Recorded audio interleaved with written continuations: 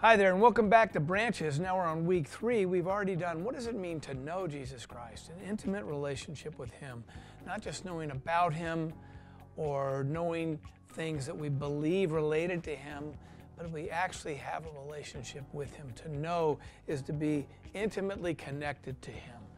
Also, last week we talked about to trust Him. What does it mean to trust Jesus Christ?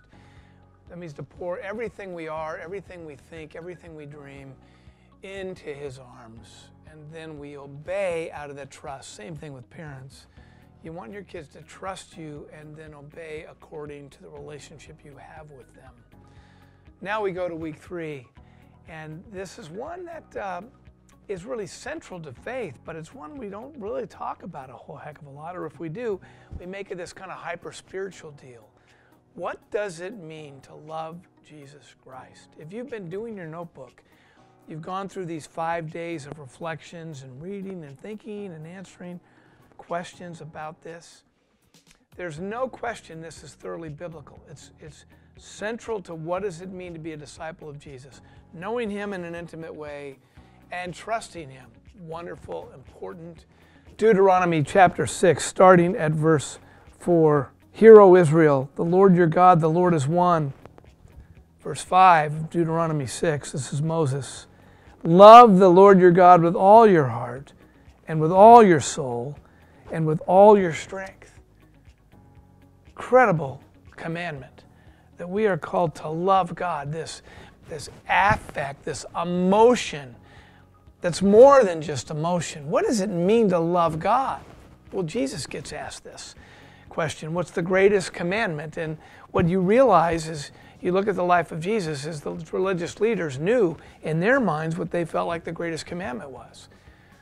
So what Jesus said, they were trying to trick Him, but He still replies this. So one came up to Him in Matthew chapter 22 and said that, Teacher, trying to test Him, which is the greatest commandment in the law? Verse 36 of Matthew 22. Jesus replies, love the Lord your God with all your heart, with all your soul, with all your mind. This is the first and greatest commandment. And the second is like it. Love your neighbor as yourself. Here's an interesting line in verse 40 of Matthew 22. All the law and the prophets hang on these 2 commandments. The law and prophets, the law is the first 5 books of the Old Testament. The prophets are everything from those 5 books until the end of what we call the Old Testament. So what Jesus said is the entire Old Testament hang on these 2 commandments. The word hang actually is the same kind of concept that's used to hang a heavy picture. You just don't just have one nail and you hang it on it. You have 2 nails that are so essential, so connected that they share the force of that heavy picture on those 2 nails. On these 2 commandments together hang the entire Old Testament. In other words, what Jesus is saying is the first and greatest commandment, it's not hierarchical.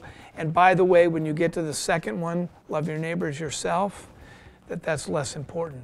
So what does it mean to love God? Well, first of all, you notice in Deuteronomy chapter 6, what we see is there's some kind of slightly different language. Love the Lord with all your heart, with all your soul, with all your strength. Then you go to Matthew, and Jesus says, love the Lord your God with all your heart, with all your soul, and with all your mind. What a lot of people, and I put this in one of the things that we wrote this week that you read, is a lot of people try to figure out, well, which is it? Do I love Him with all my strength or do I love Him with all my mind? We actually are trained in kind of a Western way of thinking, almost everybody watching this, that God wants us to love Him and He wants us to love Him with our heart. Okay, that means we feel love. We want to love Him with our soul. We don't even know what that means. We love Him with our mind. That's cognitively loving Him. We love Him with our strength. But to the Hebrew, what they recognized was God didn't create us with all these different parts of us, kind of like Inside Out, the kids' movie. God created us as one whole person. And what He's calling us to do is to love Him with the fullness of who we are.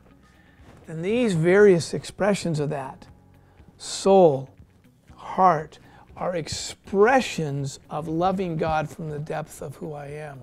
And you can look back in your notebook, and I talk about that in your notebook. But also why strength is turned into mind, it's because they are related to each other. My mind is not just cognitively what I think about something. My mind is related to my will. My heart is related to my will and my mind. My soul, the Greek word is psyche, is talking about the depth of who I am. So all these words actually interrelate. God wants you to love him with the fullness of your being. And what does it mean to love him? Well, it means that I take my emotions towards him, the things that make me human, when I feel, and when I'm committed, when I'm convicted, when I'm joyous, when I'm desperate, all these wild emotions that all of us feel and experience, to place those emotions and connect those to my heart, my will, my soul, that all of my emotions I hand to him. See, that's when you know somebody, the way we've talked about knowing Christ. And I've compared it to knowing a spouse or a really good friend. It's more than knowing about, it's a relationship. And as we grow in that relationship, we grow to love that person, and that means we open ourselves up to the fullness of who we are. God wants us to open ourselves up to the fullness of who we are, to hand to him, to focus on him. So how do you love God with your soul? It's what do you love to do? When does your heart start beating faster? I'm a new grandparent, got 2 beautiful little granddaughters right now. And I'm telling you, every time I'm with them, something happens in my heart. And I can't explain the love. In fact, I heard it described the grandparenting as I had a hole in my heart I never knew I had that's being filled up by these 2 little girls. Is there somebody in your life, or some person, or an activity, or a game, or a sport, or surfing, or whatever it is you do, where you know that the fullness of who you are begins to soar? That's what it means to love Jesus Christ. And that spills over in how we love and treat others. So may this week, as you talk about this, try to connect your love for God when your heart soars. Hearing a song, taking a walk, seeing the beach, watching a child, whatever it is for you.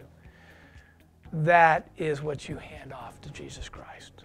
Love him with your heart, soul, mind, and strength.